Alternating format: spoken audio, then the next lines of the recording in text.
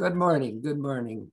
It is sad to say, but there are currently ongoing wars in around 36 countries, most of them in the Middle East, Northwest Asia, Sub-Saharan Africa, and there are major ongoing drug wars, of course, in South America and Mexico. Wikipedia lists around 40 ongoing wars and conflicts with over 100 combat deaths in 2020 and 2021. We are fortunate to have with us today Lawrence Wilkerson, who will lead us in a discussion titled The Warfare State. Lawrence Wilkerson just recently retired as the Distinguished Visiting Professor of Government and Public Policy at the College of William and Mary in Williamsburg, Virginia. He also taught for 6 years in the University Honors Program at the George Washington University in Washington, D.C.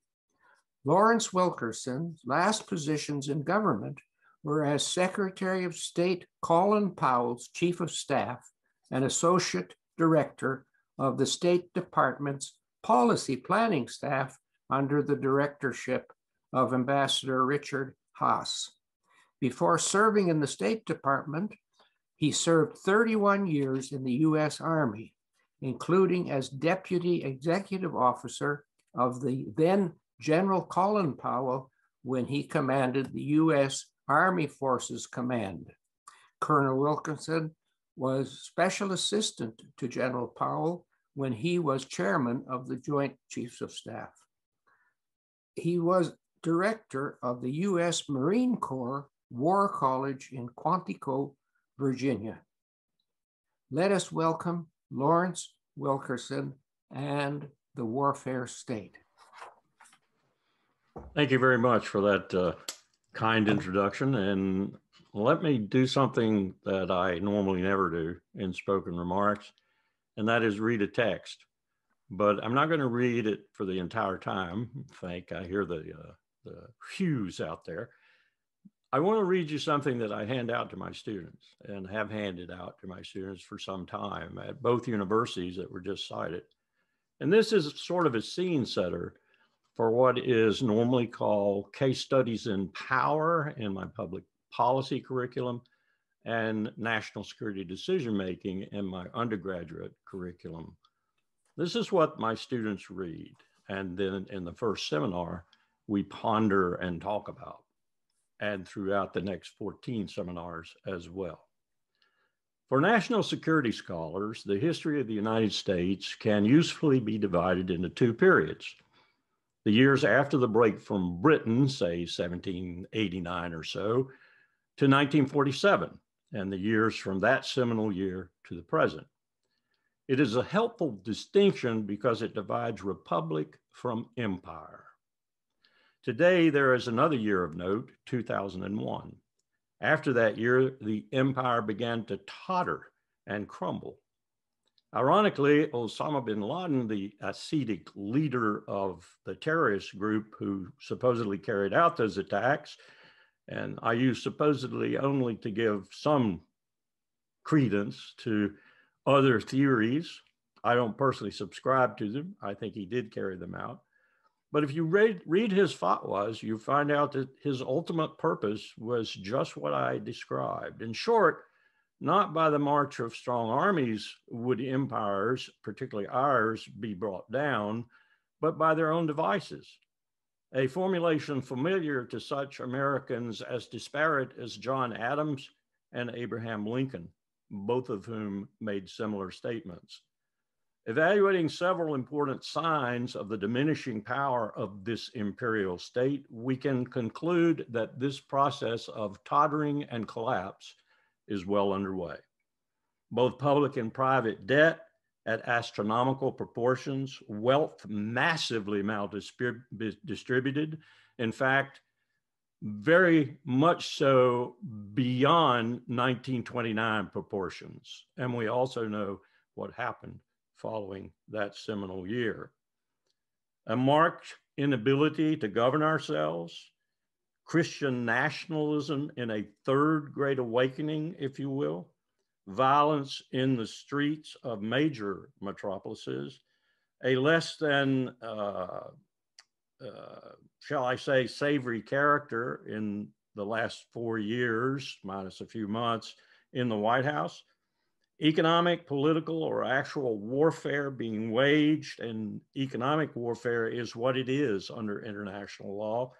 And we're waging it against 3.6 billion people through principally sanctions. Whether this imperial decline that I've just barely enumerated will consume 100 years as this empire unravels, or be over tomorrow, is an important question. A precipitous decline might dismember the state and shock much of the world.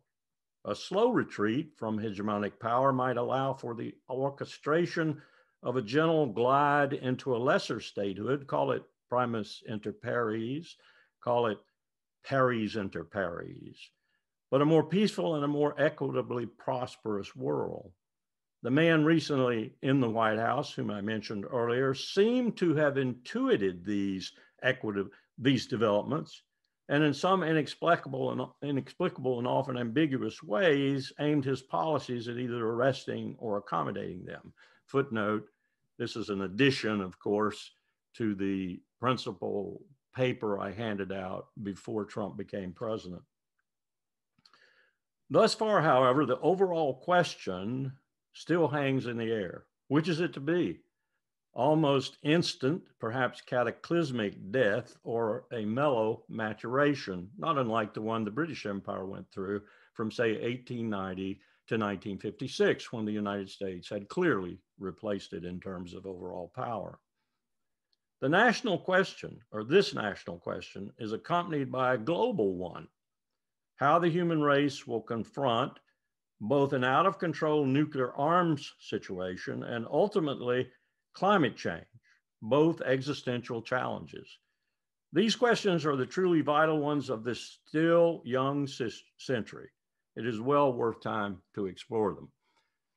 End of paper, and of course, that is what we do for 13 of 14 seminars. I want to focus today on one dimension, as was indicated in the title, the warfare state, or as I call it euphemistically somewhat, the national security state, which simply means a republic focused more than anything else, and all you have to do is look at the physical focus to understand that, on its own security.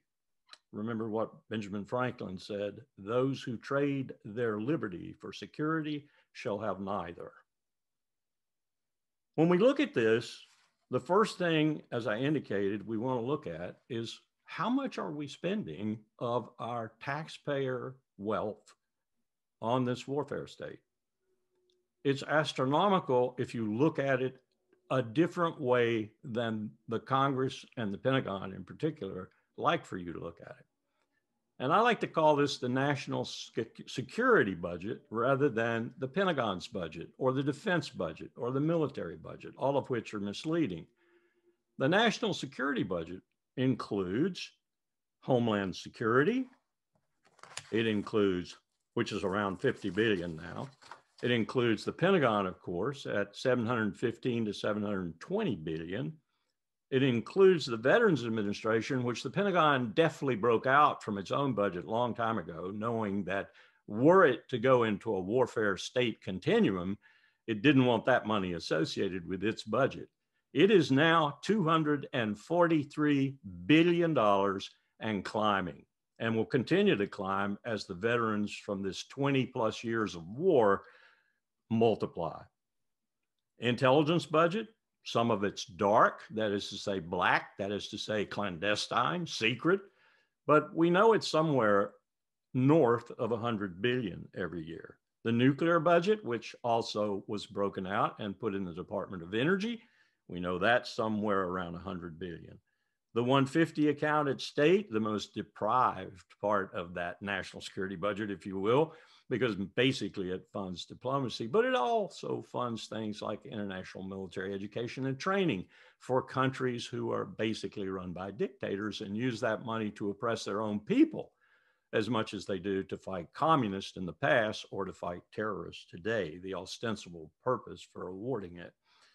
And then there's, as I said before, the Homeland Security account, which I didn't cite in terms of money, but right now it's running about 49.8 billion plus 5 billion for its operational ready fund. So roughly 55 billion. Now, what is this in total? It's $1.3 trillion. Not 750 billion, as people are constantly citing, not 3.5 to 3.6% of the GDP.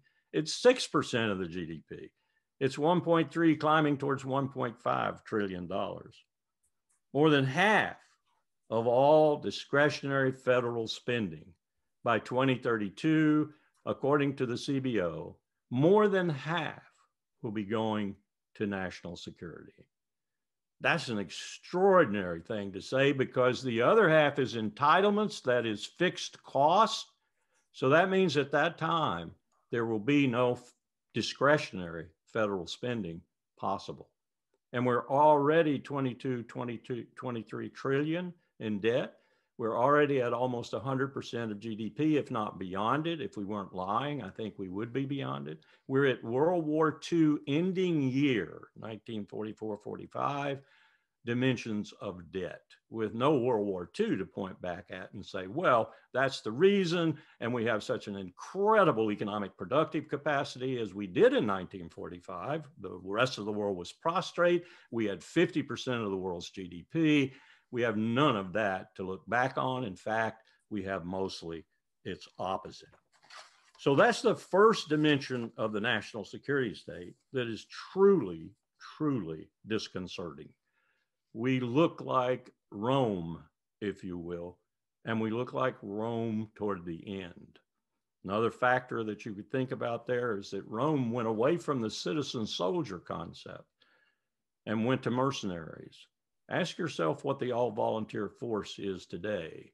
The all-volunteer force, which comes from roughly 40% of your army, for example, comes from 7 states, all of the old Confederacy. Alabama, with about 5 million total population, provides more recruits for my and your army than Los Angeles, New York, and Chicago, with an aggregate population of 30 million combined. We are making a military that is increasingly looking like it doesn't belong to America, or if it does, it belongs to those portions of America who have no other opportunity than the military, and that's why they go there. That's not totally the case, and it's not totally the case that they aren't motivated by patriotism, some of them anyway. But what we saw on 6th January at the Capitol, and what we're seeing now, and what Secretary of Defense Lloyd Austin is dealing with, and other leaders in the military are dealing with, is everything from Christian nationalism to oath keepers, proud boys, and so forth. And we Americans shrug our shoulders. And yet when you send people to kill for the state, to murder for the state, and they come back after 2 or 3 years of that, and many of them have been murdering not for freedom and democracy or even to counter terrorism, but for the predatory capitalist state that makes war machinery and needs to keep making war machinery, they're disturbed. They're not happy with that. All you need to do is read some of the books that Afghan and Iraq veterans have written, like Eric Edstrom, a West Point graduate, whose book will just rip your heart out when you read it, or a recent article he wrote in Politico that will rip your heart out in only 14 or 15 pages. So we have built an apparatus around this national security state, this warfare state, that is in and of itself, both directly and indirectly, threatening the empire, not securing it. And what about the wars? The wars on the periphery of the empire, the wars that we've been involved in now for almost 20 years, or more than 20 years, really. If you go back to the no-fly zones in Iraq, almost 30 years, because we own the top 1/3 and the bottom 1/3 of Iraq, and constantly had exchange of weapons and fire in those no-fly zones. So look at that 30 years, that generation, and you understand why one student in a recent seminar, fall of 2020, when I was giving my opening spiel, so to speak, raised her hand and looked at me and said, "Professor, do you know, I've never lived in a country that wasn't at war." She was absolutely right. And I thanked her for setting the scene even better than I could for the ensuing seminars. And then there's the economic sanctions. We are sanctioning 3.6 billion people in the world today, either their states or themselves or both. That's economic warfare. Take the blockade on Cuba, for example. Were Cuba a capable enough state to attack us, she would have every right under international law to do so. That embargo, that blockade, as they call it in Havana, has existed now for almost half a century. This is unconscionable, what we're doing. It's unconscionable, too, what we're doing in Venezuela and other places that Americans simply don't know much about. And frankly, because of that, they don't care. We are sanctioning people in a way that under international law is warfare. And were these states whom we're sanctioning capable? And China and Russia might be, we're seeing some of that right now in Ukraine, for example, or in the South China Sea, they'd be perfectly within their rights to attack us. That's one thing. Why are we in Afghanistan and Syria and Iraq and Venezuela and Russia and China and Ukraine and Libya and Mali and Chad and Niger and Somalia and Cuba and Burma? And why are we flying drones, armed drones in some cases, across the borders of at least 9 states with whom we're not constitutionally at war, and often in those states killing people? Well, there are a lot of reasons for it, but they're typical of empire. Fear of slippage is probably the first reason. What do I mean by that? We're defending the status quo. We're scared by a rat or a mouse or a peacock raising its head anywhere in the world when it looks like that head might be in some way, fashion, or form opposed to the empire's interests. So we're fighting slippage. We're trying to maintain the status quo. Look over history, the last 5,000 years. That's one of the things empires in their dotage, so to speak, tend to do.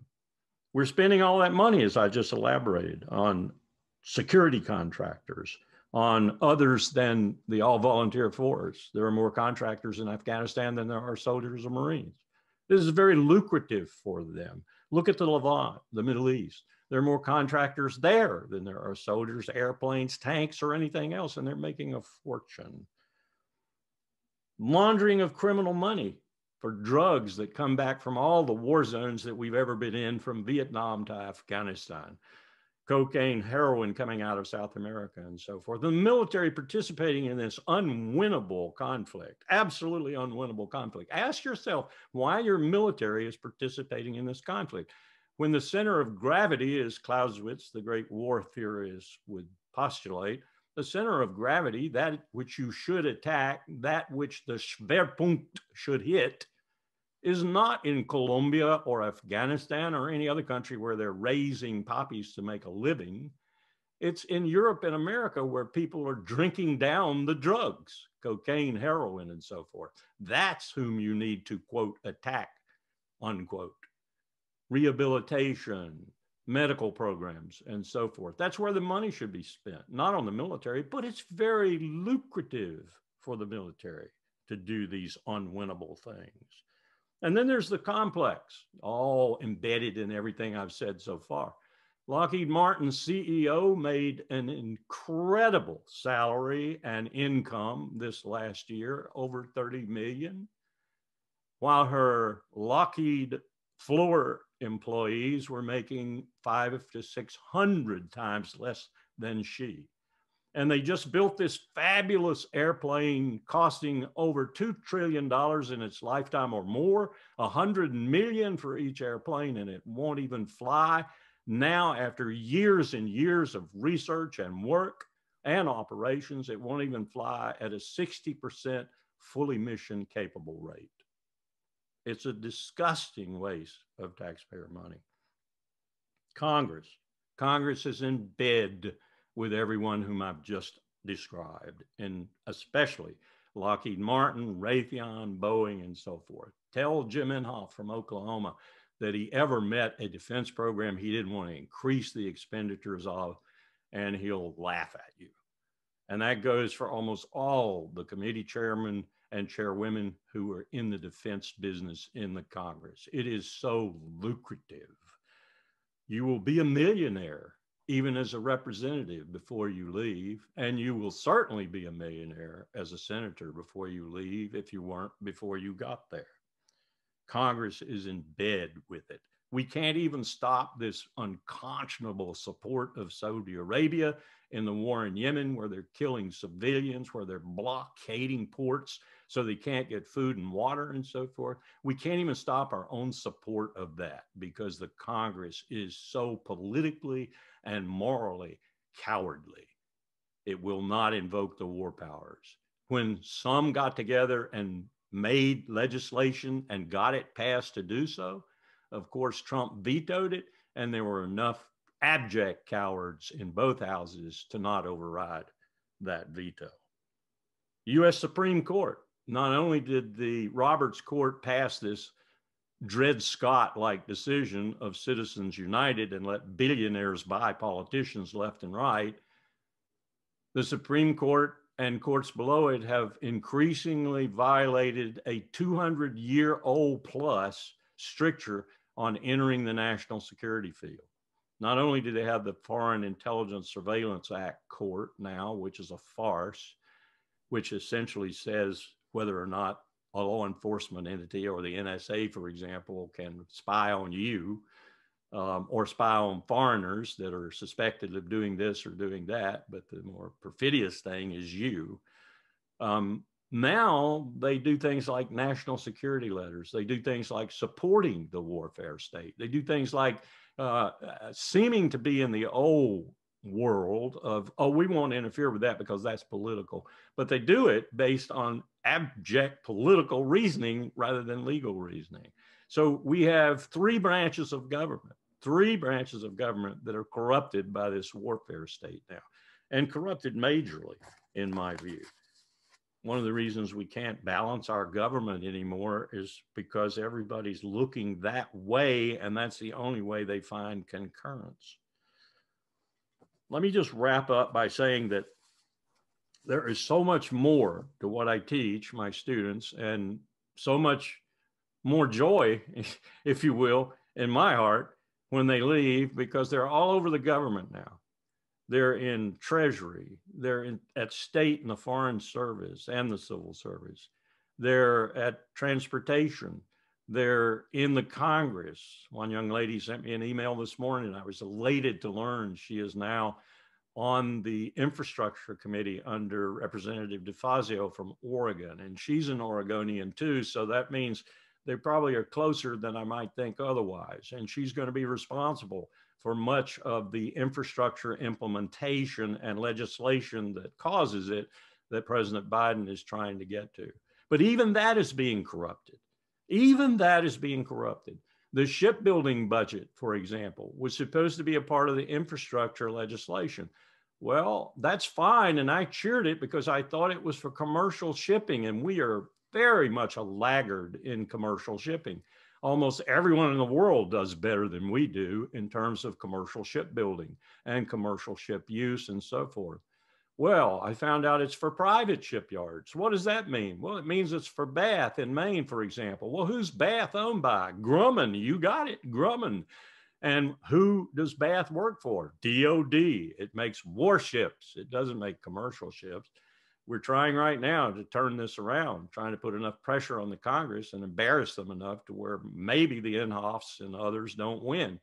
Maybe we can break some of that money out for what it was really intended for. This reminds us of the COVID-19 money that was allocated for DOD. And we started looking at it and saying, why does DOD need COVID-19 money? Is it because the sailors might catch the disease or whatever? That's okay. No. There was a little bit for that, a pittance, but most of it was to go to contractors like Lockheed Martin, like Raytheon, who were awash in money, polluted with money, so that they could make sure that COVID-19 didn't disrupt their operations. Fat chance of that. They're too polluted with money already.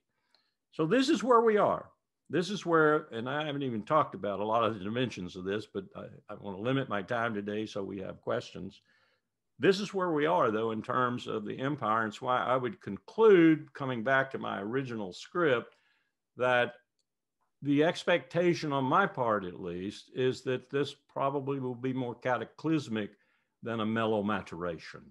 That is to say, we will be more like the Western Empire of Rome than Britain or someone else in the panoply of the last 5,000 years, less noted, who slipped from one particular position of power to a lesser position of power. We might be the most cataclysmic in that 5,000-year history.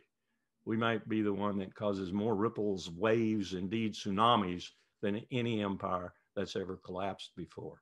It remains to be seen. I continue to work every day to prevent that as much as I possibly can, and to alert people to the prospects and to alert people to the potential for a better outcome than a cataclysmic demise.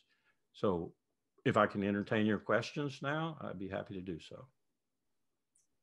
Lawrence Wilkerson, what a great presentation. Very clear and inclusive. And you must have been a breath of fresh air in the White House and places like that in your past life with your expose of the dark side, the other side of this. One of the things you didn't talk about, and I'd just like to question you a little bit on, is export sales of military hardware. And America at the moment sells to the world twice as much in this field of military sales as Russia does, for example, and 10 times as much as China puts out into the world. So I wondered what part of this criticism of yours applies to that, where America is feeding these armaments out into countries such as Saudi Arabia, and what they in turn are doing with them. Well, that's an excellent question. It has two dimensions in terms of the answer, at least for me it does. One is that, as Admiral Burke recently said on a webcast, he commands more naval forces than anybody on the face of the earth. Atlantic Fleet, Mediterranean Fleet, Naples headquarters, and so on. Really a bright guy. And he said, we have allies. They don't. That's a very straightforward statement. Russia has no allies, none to speak of, really. And it can talk about having this or that, Belarusia or whomever, but it really doesn't have any allies. And nor does China. As a matter of fact, China is becoming, in its own region, more worrisome and concern-filled for allies, potential allies, than it is, like Vietnam, like Myanmar, than it is an attraction. So that's one reason we have a lot of allies to sell guns to. Yes. But the second reason is money, filthy lucre. Let me tell you a conversation I just had with a parliamentarian from Norway. Right out of the blue, cold call. He'd seen some of the shows I'd done, and he said, look, is it true that if Norway, this is what we're being told by our leadership, that if Norway goes to Libya, it led the attacks in Libya, as a matter of fact, something I didn't know until he revealed it to me. They led the attacks from the air, exercise for their pilots, which they would never get otherwise. He said, we're being told that our operations in Libya, our help in Afghanistan, our help in Iraq, and so forth, is to assure the United States will honor Article 5, were the Russians to start something. Hybrid warfare, little green men, for example, in Norway or Finland or Sweden. Is that something that's naive or not? And I answered him directly. I said, that's maximally naive. Do you think that the American people ultimately are going to support an exchange of nuclear weapons over little green men in Norway? And so that's the concern that's being registered to me, and not just from Oslo, but from Berlin, from Paris, from Brussels, and elsewhere. And one of the reasons Bill Clinton, frankly, went ahead, just hammered to the wall with NATO expansion, was he wanted to sell F-16s to Poland and to Hungary and to whomever would buy them, because the F-16 line was getting cold. And Lockheed Martin didn't want it to get cold. It wanted to keep it warm. And the way you keep those lines warm so the US can buy them too at a reasonable price is you get allies to buy them. And that's the way you get allies to where they can't do anything without you too, because you can always threaten to turn off the supply line and so forth. So it's got its you know, what I would say, understandable end, and it's got its very insidious and pernicious end too. Yes, yes, yes. Not to mention the fact that we are the world's largest arms merchant and probably responsible for more deaths than anyone else in the world. As a result, yes. Yeah. And one of the questions that are already popping up has to do with where would you start if you wanted to cut the defense budget, and the $1 trillion summary of all that, as you have made. You're competing. I mean, they say that the social contract, the social affairs side of government is over $2 trillion. And it looks like the total defense budget is getting very close to that. You know, Medicare. That's a good question too. We did a study, the Sustainable Defense Task Force. It was a combination of Center for, what is it, the CPA, Center for, my mind just went blank, Center for Progress, Center for American Progress, something like that, and the institute that was seminal to it, the Institute for Policy Studies. Bill Hartung and others were involved. I was involved. And we pointed out, I think very well, very documented, 2 years ago, how you could cut $100 billion every year for 10 years, $1 trillion total, and you'd make the military more effective, more efficient, not worse. But you'd have to do some things. You'd have to fall off these legacy systems. A Nimitz class or a later class, Ford class, whatever aircraft carrier now runs about $14 to $15 billion a piece. Those are going to the bottom. Were we to get into a real conflict, those would go to the bottom. 2 or 3 of them probably right away if we got into a fight in the South China Sea. That's 5,000 sailors per in the water. And oh, by the way, the battle group or strike group around that carrier now, as one admiral pointed out the other day and got reprimanded for it, doesn't have enough berths or space on its platforms to take those people out of the water, should they all survive, or even half of them survive. So that's going to be a shock to the American people. I recommend an article by Mike Sweeney. Mike said, what if we get in a war with China or Russia and we lose badly the initial battle, which we would in Ukraine, interior lines alone. Putin is operating on interior lines. We're operating on vast lines across the Atlantic. We would lose the first exchange with those 80,000 Russian troops marshaled on the Ukraine border. We'd probably lose in the South China Sea with China in the first exchanges. And Sweeney's point is, would we then recoup and revisit our situation, knowing full well that our economy and financial power and political power dwarfs Russia's and at least equals China's? We would eventually win. We would eventually win. No, he said, that's not America's way. We'll be so angry that we have lost the initial exchange, we'll go nuclear. Wow. Now there's a scenario for you. Wow. By the way, in every war game I ever played in the military with Taiwan as the setting, we stopped it at the point where we both were attrited Navy and Air Force so badly that both sides were contemplating nuclear weapons. We stopped the war game. So that's very much in line with Mike's predictions. This is not something we want to happen. But Mike's article is very believable. Scary. Yes, yes. Scary. I hope it's scary. I hope a lot of Americans read it and get scared. I get scared, yes. There's a Joyce Lannert out there who asks, if Biden were to try to reverse some of the militaristic trend, the budget, for example, would he or any other reformer be given credit for this, or would he lose votes or whatever? In the beginning, he would have to have incredible courage, political and moral courage. I think he would have to be a different person altogether. I think a lot of people voted for Donald Trump because they thought he was that person. And a lot of them were disappointed. I know a lot of people who voted for Donald Trump voted for him because in their extended family, they had military members who had come home hurt or been killed or had traumatic brain injury or post-traumatic stress. And so they voted for him because in the run-up to the 2016 election, he said he'd stop these endless, stupid wars. And that's why they voted for him. So those 75 million Americans are not all certifiable. They were looking for something different. And I think what I've just described to you is part of their inchoate understanding of what they're looking for. They need a new leadership.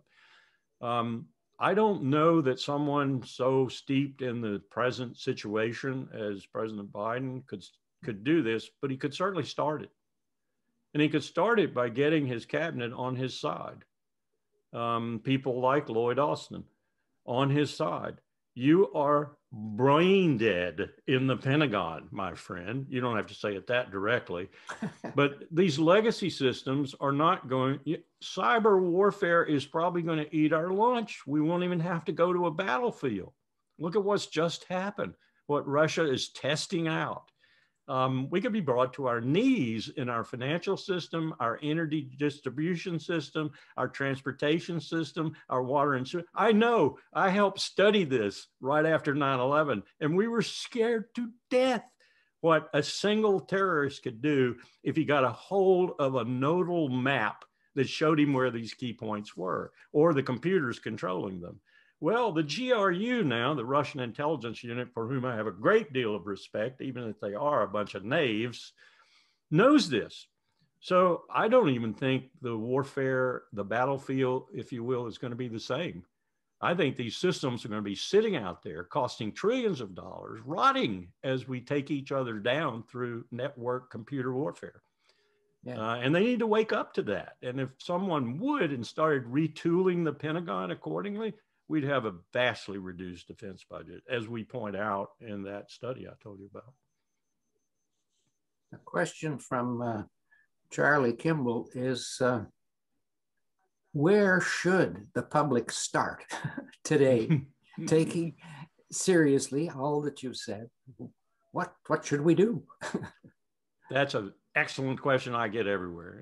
I told some people in Minneapolis right before the pandemic hit, and I was up there. I said, well, the first thing you should do is really study hard who you send to Congress. Yes. Mm-hmm. Study hard. And if there's no one there for you to vote for, go get someone, prompt them, do whatever you need to do, work through your political action committees, whatever, go out there and find someone, male or female. And I would, I tend to say females these days because they seem to be better decision makers and advisors than males, but find someone and put them in Washington. Eventually, we will build enough people in Washington who care more about the nation than they do their own pocketbooks and their own ambition, and we'll change the picture. That's the long-term solution. Short-term solutions are several. Get involved, as you are. Get involved in making more Americans aware of the challenge, aware of the problems, aware of the dilemmas, and get them to cast their votes and write letters and do things that you can do accordingly. We actually got that Yemen vote that was successful till Trump vetoed it, with things like the Friends Committee for National Legislation, the Quakers, who lobby better than anyone I've ever seen. They bring 400 Quakers into Washington from all the states and say, you're from Oregon, go to Oregon. You're from Nevada, go to Nevada. And they go. You can't refuse a constituent visit. And they hammer those people. Yes. That works. It gets things. We got the vote finally. It took 2 years, but we got the vote and it passed in both houses. The president vetoed it. But that's the kind of action we have to take. We have to stop being apathetic.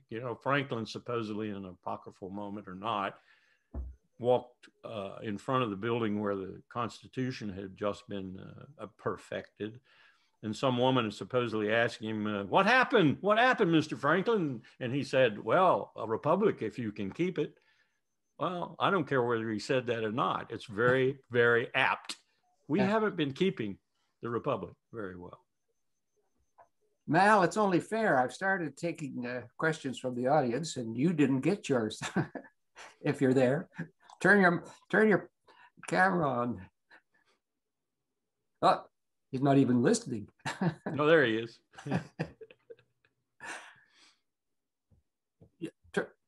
Put your sound on. Where you're asleep. Mal, you're mute. The vagaries of Same Zoom. to you, lady. Did you wander off? One observer has said that China is considerably behind us in military capability but they keep catching up quickly. A 7-fold increase in military spending in the past 20 years, more annual spending than Korea, Japan, Vietnam, and the Philippines combined, and backed up by a $12 trillion annual economy, much of which is going to the military spending. My question is, this kind of information, which may or may not be correct, really drives a lot of support to the military industrial congressional complex. I wonder how do you deal with that when we hear that from notable people? It does, because it's exploited by those notable people, and it's exploited without the full story. You can't see this probably.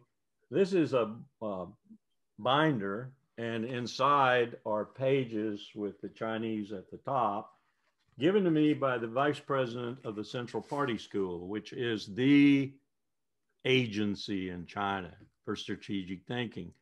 It's called the Institute for International Strategic Studies, the Party School of the Central Committee of the CPC, the Chinese Communist Party. I've been involved with China for a long time. China is Sun Tzu, not Clausewitz. China is slow, soft power, roll up of an already collapsing empire that doesn't even know it's collapsing. That's China's objective. They do not want war. They're building their military essentially because the Politburo is now occupied by enough military influenced power. Indeed, they have a military industrial complex too, that in some ways is challenging people like Xi Jinping and Hu Jintao before him and others. People like Wang Yi, for example, who's one of the most accomplished diplomats in the world and now enjoys extra power in the Chinese apparatus because of that. Put Tony Blinken and Jake Sullivan to shame in Alaska recently, as did Sergei Lavrov, one of the most accomplished diplomats I've ever met. Powell and he used to talk on the cell phone all the time. They solved things on the cell phone. The NSA would tell them, oh, that's not secure. And Powell would say, so what? That's how you do diplomacy. So what? You work with your fellow mates in the world, like Joschka Fischer from Germany, for example, after Bush had told Schroeder to go F himself and ruin the transatlantic relationship. Yes, Bush came before Trump and did some of the same things. Working diplomatically, economically, and financially. And by the way, China has surpassed the United States in the most important economic measurement, and that is purchasing power parity. And she'll pass us in every other measurement very soon. That doesn't mean anything unless we make it mean something, or unless we let the Chinese feel like they need to make it mean something. Tell me where China has 800 bases in the world. We do. 800 bases all over the world. Tell me when China gets up in the morning and sees itself surrounded by Japan, by Korea, by the US 7th Fleet, by all manner of other things, including now India. And we get up in the morning and see what? Two broad oceans, Mexico and Canada. Maybe Mexico has a drug threat or an immigration threat, a la climate change. Watch that southern border. In another 25 to 50 years, we're going to have millions of people coming across that border. We're going to put machine guns on it, and we're going to be killing them. Mark my words. That's what climate change is going to do to the global South, indeed is already doing to the global South. So we need to work together. The other day, a Naval War College webinar I'm listening to, and one of the most preeminent climatologists on the webinar says, quote, this is a direct quote, "We may have already lost a battle we didn't even know we were in." She was referring to solar and solar associated power producing elements. And she was referring to China. That's what China is doing, tackling the real problems in the world, tackling the existential problems in the world. Are they a polluter? Absolutely. But look at where they started and look at where they are now. And look at what they're doing now, because they understand the problems and the dimension of those problems associated with this catastrophe called the climate crisis. They also understand the problems with nuclear weapons. But look why they just changed their Mao Zedong originated doctrine on nuclear weapons, which was, as Mao put it, essentially translating, they are nothing. They do not mean a thing. They are useless, but we must have a few in order to deter those who have many. And then he went on to say, how about if we blow up Los Angeles and New York with 2 of ours? You can shoot them at us all day long. There were about 800 million at that time. We'll have 100 million left.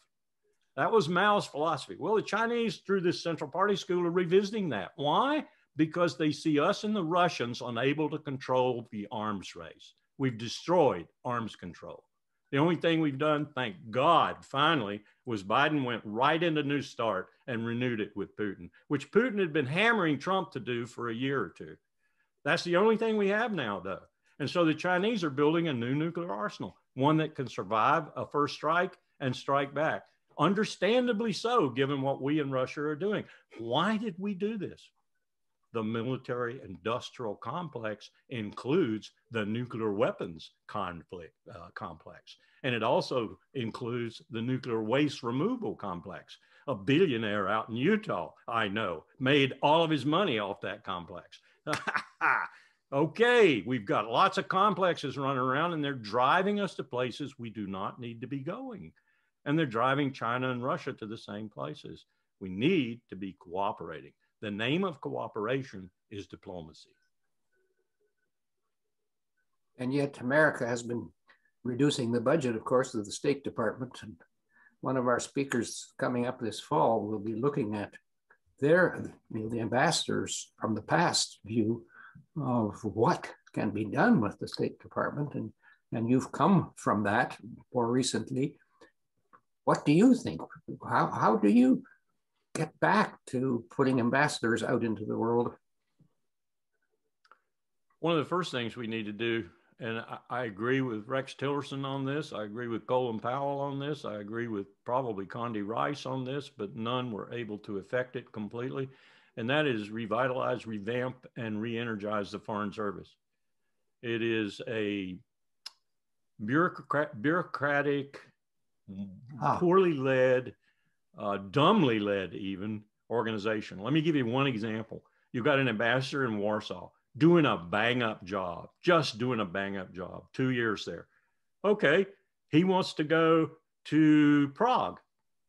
Nope, come home to Washington. You got to be reblued in Washingtonite, parlance. No, I don't want to come home to Washington. I'm in the Foreign Service. I want to stay in Europe. No. And if you do move him to another ambassadorship, guess where you move him? You move him to Tokyo or not Tokyo, because that's always a political appointee, but you move him to Myanmar or Thailand or something because you want to diversify his experience. Hogwash. That's not how Sergei Lavrov grew up. That's not how Joschka Fischer grew up. That's not how Sergio Vieira Melo, the brilliant Brazilian diplomat, grew up. They grew up learning their trade. They grew up learning everything they needed to know about that trade. They didn't have to come back home to the capital to be reblued. You suspect them of being nativist to the point that they're going to turn against the U.S.? Come on. This is what your Foreign Service does. You need to do that. You need to revamp, make it more, I hate to say this, make it more like the military. Make them go get a PhD from Princeton. Give them 2 years off to go do that. The military does that all the time. Give them 2 years off to go get reblued in something else associated with diplomacy, not, to come home and learn the bureaucrats so you can get promoted to Assistant Secretary of State for East Asia and the Pacific. You want to be an ambassador. You want to be a career ambassador.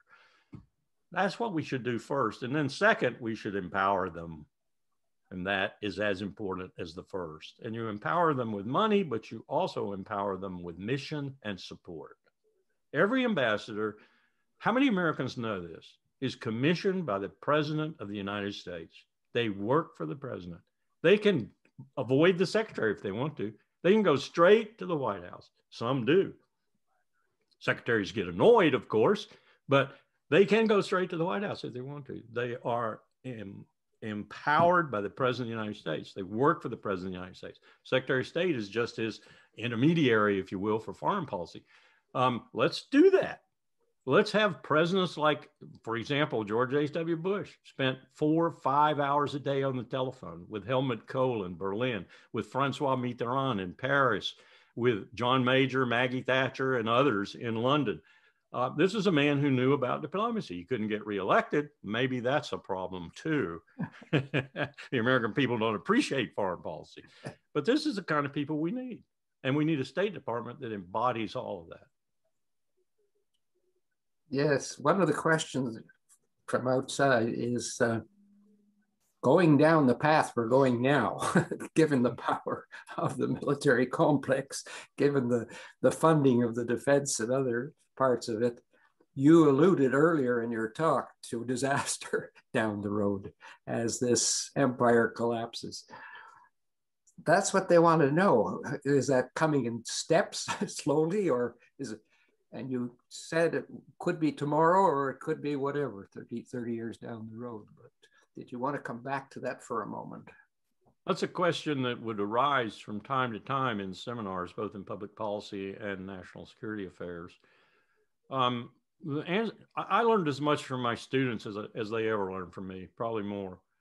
The answer more often, and that was my technique to let them develop the answer rather than me preaching to them, that came back from my young people was, it's anybody's guess, but with climate change and to a slightly lesser extent, the nuclear arms race renewed now, perhaps there'll be enough concern in major capitals like the G20 capitals or the G7 or G8 capitals that eventually people will get the message.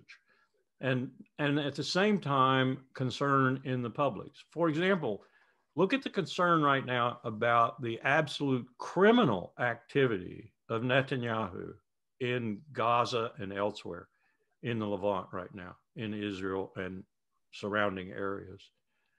Are the American people just going to take this forever?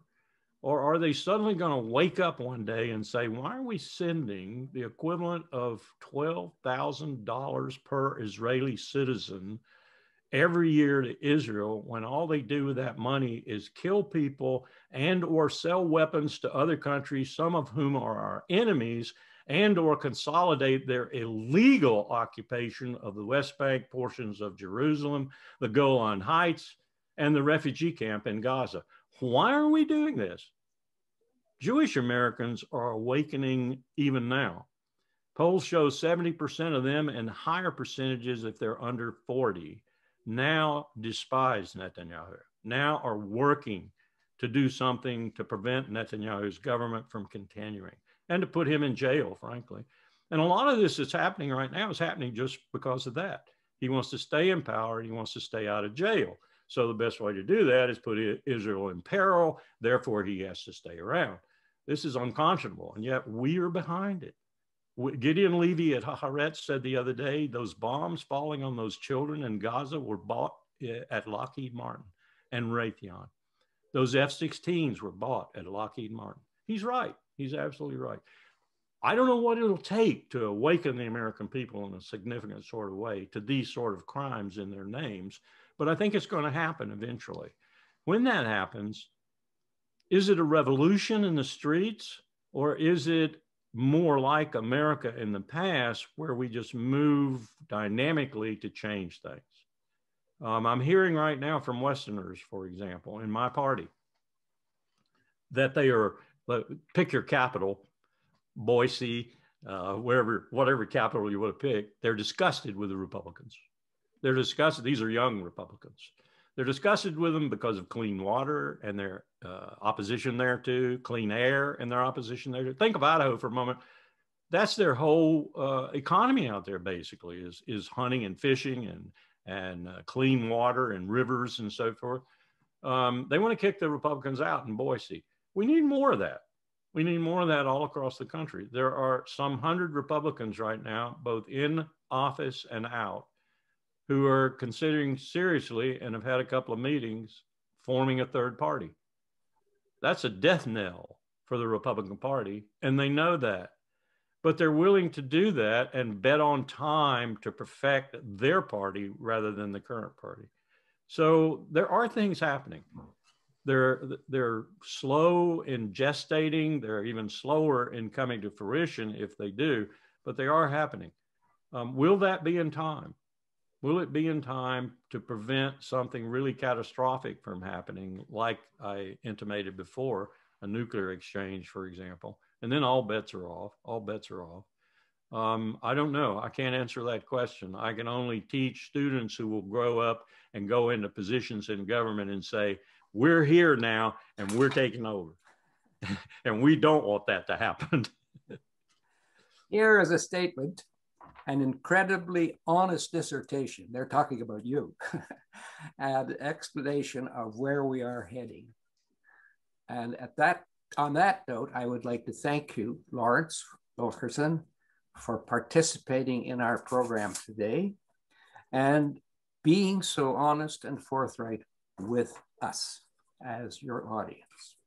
And we do take to heart a lot of the things that you're saying, and you've given us some ideas of where we, the public, can go from here. So with my thanks and the thanks of all the people out there listening and watching you, thank you for agreeing to come. We appreciated a week ago when you'd rather go fishing than to be with us. But here you are, you're with us, and we love you dearly for being here. And thank you again. And I turn you over to Mal. Let me make one response. I had to take my son-in-law. He's a Montgomery County policeman of 25 years, and he is close to being suicidal. It's just horrible what's happened to his police department. And it's all part of this warp and woof of empire collapsing. You know, we can't even execute law enforcement in a meaningful way anymore. His department's falling apart. 50% of the police have already left. And he's at wit's end. And he's a good policeman. He's a community-based, I am here to protect you policeman. I will pull my weapon out only under maximum duress and only if I'm defending you. That's the kind of policeman he is. And he is, you know, as I said, he's at his wit's end. I had to get him out somewhere so he could have something different. Could catch a fish. Yeah. Now, over the weekend, my brother-in-law was here from North Carolina, and I told him that you were going fishing, and he said, that's the right choice. He didn't know anything about the background. He said it was a right choice under any condition. Many thanks to our distinguished guest, Lawrence Wilkerson. Thanks also to Don, today's recruiter and moderator, to Joan Kuhn and her colleagues from the Chappaqua Library, to Carrie Crims from Newcastle Media, and all of you who've joined us today and throughout the spring series, wherever you are. We don't see you, but we know you're out there. If you have family or friends who would like to join us, please email Joan Kuhn, Kuhn at WLSmail.org, so we may add you to our newsletter and invitation list. Until we meet again on September the 13th, please be safe. Thank you.